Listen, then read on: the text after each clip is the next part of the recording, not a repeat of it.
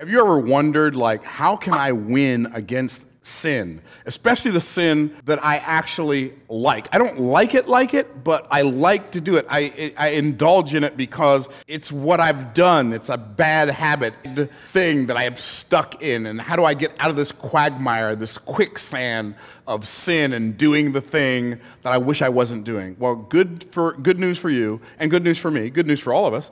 God showed us how to win against sin. And that's what we're going to look at today from Romans chapter number 6. Romans 6:12 says, "Let not sin therefore reign in your mortal body, that ye should obey it in the lust thereof. Neither yield your members as instruments of unrighteousness unto sin, but yield yourselves unto God as those that are alive from the dead, and your members as instruments of righteousness unto God. For sin shall not have dominion over you, for you are not under the law, but under grace." One of the most misunderstood passages in the entire Bible when it says you're not under the law, but under grace. But what it says, first of all, it says, "Let not sin therefore reign in your mortal body, that you should obey it in the lust thereof."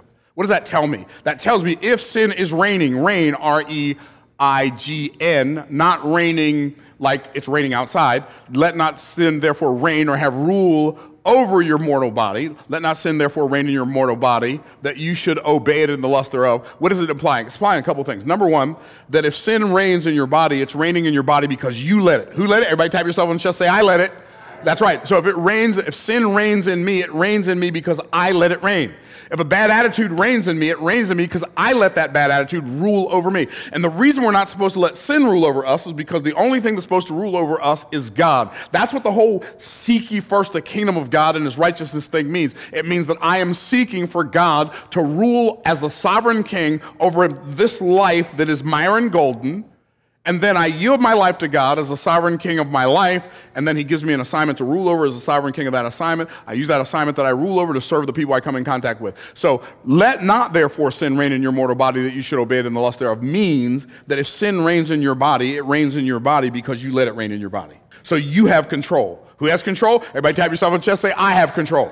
You have control because sin shouldn't reign. Why? Because you shouldn't let it reign. Now, let not therefore sin reign in your mortal body, that you should obey it in the lust thereof. Here's what else that shows us. It shows us that whoever rules your life is who you obey. So you can talk about obeying God, but if sin's ruling, that's not who you're obeying. That's not who you're yielded to. You are yielded to the one you obey. If you obey to God, then you're yielded to God. If you obey to sin, then you're yielded to sin. So the scripture says clearly, don't let sin reign in your mortal body. Don't let it rule over your mortal body, that you should obey it in the lust thereof. And then it says, "Neither yield your members as instruments of unrighteousness unto sin." Verse 13, neither yield your members as instruments of unrighteousness unto sin, but yield yourselves unto God as those that are alive from the dead, and your members as instruments of righteousness unto God. So here's what that's saying. It's saying, don't yield your members. What's a member? My eyes are members of my body. So I don't yield my eyes to look at things that the scripture tells me I should not look at. Oh, I get it. I yield my ears. What does that mean? That means I'm not listening to things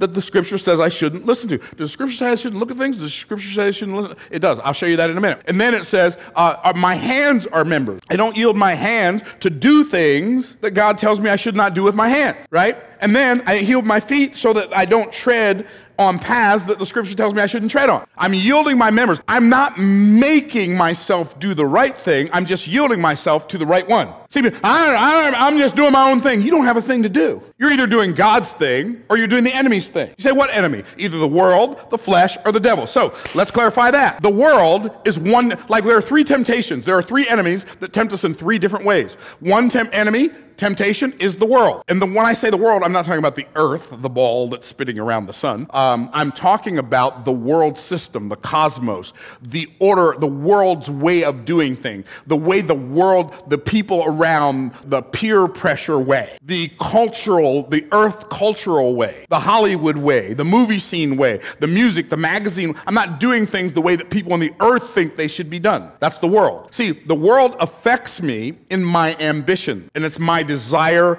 to be somebody. When I say my desire to be somebody, I mean worldly temptations are the temptations that we have when we feel the need for other people to believe something about us. That is the temptation of the world. Are y'all tracking? So I need you to think I'm smart. That temptation is a temptation of the world, right? I need to fit in. I want to go along to get along. That's a temptation of the world. I want to sign the banana and be one of the bunch. That is a worldly temptation. Okay.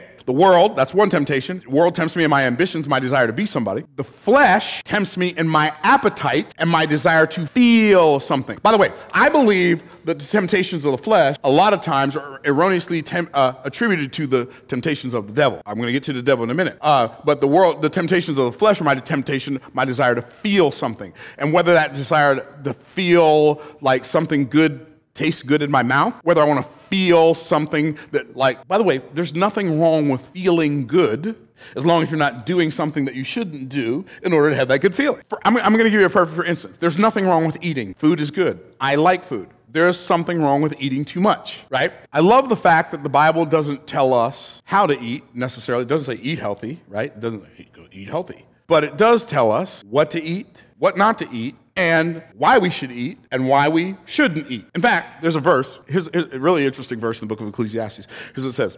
It says, blessed art thou, O land, whose princes eat for strength and not for drunkenness. Eat for drunkenness? Drunkenness, what does that word drunken mean? It means excess. They're not eating for excess. Food is Satan's secret weapon. I'm not going to go into that right now because I don't have time, because I already did a video on it. Go watch the video on Satan's secret weapon. It'll explain it. I'll break that whole thing down for you. So my temptation to feel something. There's nothing wrong with sex. Sex is great. It's really a wonderful, one of God's greatest inventions. But he created some parameters. Husband and wife. If you not having sex with your husband, ladies, or your wife, men, and I said that way on purpose, it's a fleshly temptation. And you're yielding to the flesh to feel something you have no right to feel because you haven't done the thing that God says is right in order for you to feel it. The appetite itself is not bad. It's how we satisfy the appetite that's bad or good. Y'all track it. Sleep. There's nothing that feels better than sleep when you're tired. But the scripture tells me not to sleep too much. Love not sleep, lest thou come to poverty. Open thine eyes, and thou shalt be satisfied with bread. A little sleep, a little slumber, a little folding of the hands to sleep. So shall thy poverty come as one that traveleth, and thy want as an armed man. Sleep will rob you of opportunities that you missed while you were snoring. The Bible warns us. Now, sleep is fine. Love and sleep is not fine. Why? Because your flesh is your enemy. Never overindulge the flesh, because the more you feed it, the hungrier it gets. That's the temptation of the flesh. What's the temptation of the devil? So the world tempts us in our ambitions, our desire to be somebody. The flesh tempts us in our appetites, our desire to feel something. And the devil tempts us in our attitudes, our desire to be over other people, to lord over, rule over, use other people, mistreat other people. Like, you got a bad attitude, you are influenced by Satan. You think you're better than somebody, you're being influenced by Satan. What is the snare and the temptation of the devil? The temptation of the devil was he thought he could be higher than God. And when you're tempted in your attitude, you're tempted to think you're better than somebody. But I'm so glad God told me how to measure whether or not I am falling into satanic sin. Now, there are other things other than this, but this is one of the most important things. I'm going to tell you something God says, the scripture says. How you treat people, this is what God talking now. How you treat people is how you treat me. I know I said that too fast. How you treat people is how you treat me. How can you say you love God whom you have not seen if you hate your brother whom you have seen? What does that mean? How you treat people is how you treat me. No. I get it, but I just want you to know how this works now. Then he took it a step further. How you treat people who have nothing to offer you is how you treat me. It's easy to treat people good if you know you're about to close the deal. I wish I had some help in here. It's easy to treat people good when you think they're going to invite you to their party in their mansion on the hilltop. It's easy to treat people good if you think they're going to give you a job or they control your paycheck. But what about the homeless person? What about the server at the restaurant? What about the flight attendant on the airplane? What about the person that has nothing to offer you? Jesus said, well, here's where you messed up. He said, I was hungry, you didn't feed me. I was thirsty, you didn't give me anything to drink. I was naked, you didn't give me any clothes. He said, I was in prison, you didn't visit me. I was sick, you didn't minister unto me. They said, well, when did we do all that? Here's what he said. And as much as you've done it unto the least of these, who are the least of these? The people who have nothing to offer you. And as much as you've done it unto the least of these, you've done it also unto me. It's easy to treat people good who have the ability to give you money and notoriety and popularity and fame. How do you treat the people who have nothing to offer you? That's how you treat God. Neither yield your members as instruments of unrighteousness unto sin, but alive unto God. But yield your members, your eyes, your mind, your mouth to speak words, pure words. your ears to listen to pure thoughts or pure words, your hands to do good deeds, your feet to trod good paths. Yield your members as instruments of righteousness unto God, as those that are alive from the dead. And then it says this in verse numero 14. For sin shall not have dominion over you. In other words, if you do these things, sin won't have dominion over you. Why? Because you're not under the law, but under grace. Now, most people mistakenly think that means that God doesn't care whether or not we keep the law. The law is for the Old Testament. Well, the law is, God ain't changed. Now, ceremonial laws have changed. I don't have time to go into all the reasons, but ceremonial laws have changed. Okay, if this is the law, and this is you,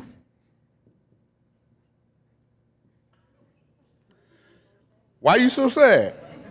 Because I am a sinner, and the law says you are a sinner. You know what you say? You say, I know. That ain't news. I remember when I was in high school, this kid that I went to school with, we were both into martial arts, and he says to me one day, he said, Myron, I want to ask you a question. I said, sure, what's up? He said, if you died today, do you know for sure you go to heaven? I said, what? He said, if you died today, do you know for sure you go to heaven? I said, I know if I died today, I wouldn't go to heaven. Now, if you'd asked me that, the answer would be, I know. Heaven? What heaven going to do with me? No, I ain't going to heaven. I'm just keeping it real. I wasn't confused. I knew I wasn't good. I wasn't even trying to fake the funk. I knew I wasn't good, right? And so I said, I know. And then the law says, you better get right. And then you know what you say? But I can't. You know why? Because my flesh likes sin. Did y'all hear what I just said? In fact, likes it so much, it's dedicated to it. Don't judge me, so is yours, right? And so what happens is I'm not under the law, but I'm under grace. But before I came to Christ, I was under the law. And when I was under the law, I could not keep the things contained in the law. Why? Because my flesh had a law written in my members. So if you read Romans chapter 7, which we'll do a Bible study on that as well, but Romans chapter 7 talks about 3 different laws, and I'm going to do those for you really quickly. So there are 3 different laws that Romans 7 talks about. It talks about the law of the scriptures, which is from my master. So a lot of people don't understand Romans chapter 7 because they don't understand there are 3 different laws that are being mentioned in Romans chapter 7. Romans chapter 7, law number 1, the first law that's mentioned, the law of the scripture, which is from my master. That's the first law. The second law it talks about is the law of sin, which is in my members, which means it's like sin is coded into my fleshliness, into my sinful nature. Like the sin nature is in my flesh. But then there's the law of the Spirit, which is in my mind. But I only get that law after I receive Christ. That's the law of the Spirit, which is in my mind. So and the law of the Spirit, which is in my mind, is a gift that comes from God because I receive the Holy Spirit when I come to Christ. When I receive Christ as my Savior, I also receive the Holy Spirit. Now, a lot of people think you receive it later because in the book of Acts, they received it later. They received it later in the book of Acts because they were in a transitional dispensation. How do I know that when a person receives Christ, they also receive the Holy Spirit? Here's how I know. Because the scripture says, if any man have not the Spirit of Christ, he is none of his. Which means if I have the Spirit of Christ, if I have Christ, I have the Spirit of Christ. And if I don't have the Spirit of Christ, I don't have Christ. I'm not under the law. It says, for you're not under the law, sin shall not have dominion over you. What? You're not under the law, is under it. Who's he writing this to? He's writing this to the church at Rome. These are believers he's writing this to. These are people who've already received the gift of salvation, which is based on the death, burial, and resurrection of Jesus Christ. It's not some religious activity. Okay, y'all tracking? Okay, here's what we know from Matthew chapter 5. Grace is higher than the law. I did this so wrong, and hopefully it'll move this time. We're going to do it like this. Grace is here. Grace is here. The law is here. And I am here. And the law says you're a sinner, and I said, I know. The law says you better get right. I said, I can't. The law says you're going to go to hell. I said, I know. But I can't do nothing about it. Why? Because the law of sin is in my members. But watch this. When I receive Christ as Savior, I get transformed and transplanted. And what happens is God moves me from down there to up here. Now, here's what happened. What do you mean? When I receive Christ, I'm no longer under the law, but under grace. How do I know that? Matthew chapter 5 says, you've heard that it had been said by them of old times that thou shalt not commit adultery. But I say unto you what? Whoso looketh on a woman to lust after her hath committed adultery with her already in his heart. So in the dispensation of grace, grace takes you further than the law. It does not bring you up short of the law. It takes you further than the law. Why? Because when you were under the law, you had neither the power nor the desire to do the things contained in the law. You didn't have the power. That's the dynamic. You did not have the desire. You didn't have that's the passion. So I had neither the power nor the passion, neither the desire nor the dynamic to do the things contained in the law. But when I received Christ, I was transformed. How was I transformed? I was transformed according to the words of Philippians chapter 2, verse 13. Here's what it says. For it is God. It's who? God that worketh in you. Worketh where? In who? You.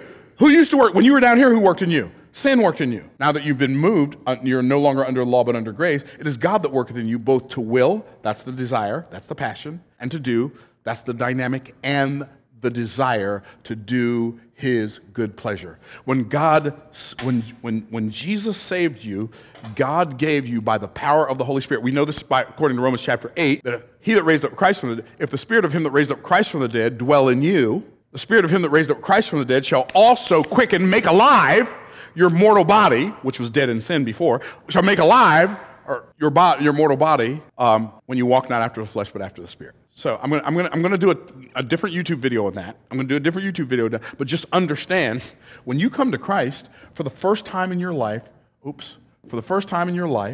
have both the power and the passion to please God.